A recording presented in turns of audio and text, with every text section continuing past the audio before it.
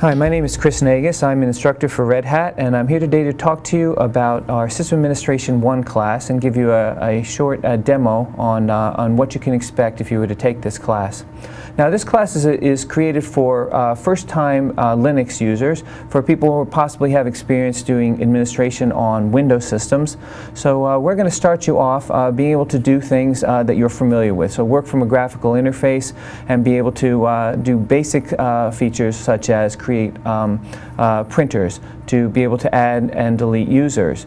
So a lot of things that you'll be used to on other systems, such as Windows systems, we're going to show you how to do that from a command line in Linux, and also show you, start you off first, however, by doing it on a Windows desktop.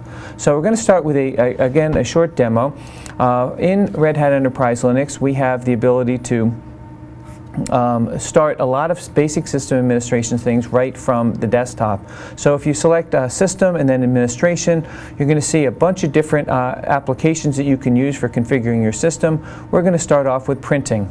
Now, to start with printing, we have our printer configuration window. We can simply select the New button, type in the root password, and then we can start creating a printer configuration. Now, the printer doesn't actually have to be physically connected for us to configure it, but once it is there, then we'll be able to print from our system either locally through, say, a serial port or a parallel port, or through a network connected printer, which is what we're going to do here. Now, I'm going to select Internet Printing Protocol, which is what you would use to connect to printers in Linux or possibly in a Macintosh system.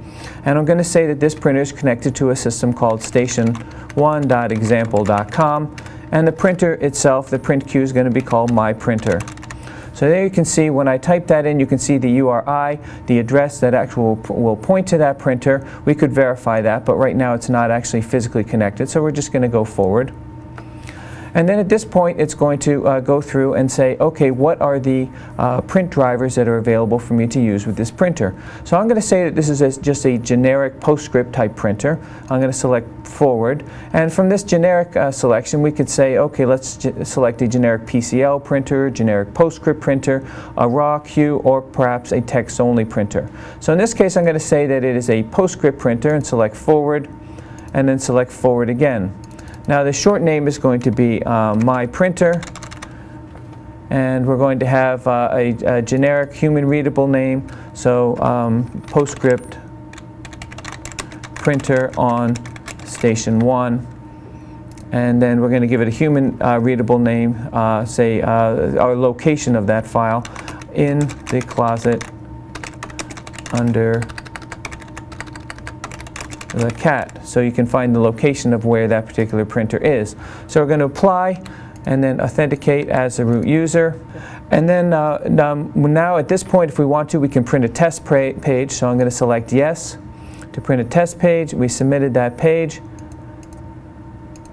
And now what we should be able to do at this point is have this printer, which is going to be, right now you can see that it's stopped because the actual printer isn't available.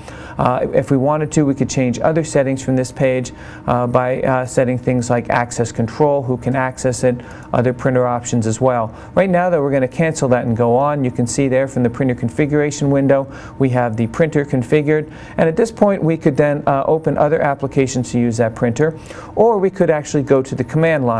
So, for example, from this command line, we can just type LPQ.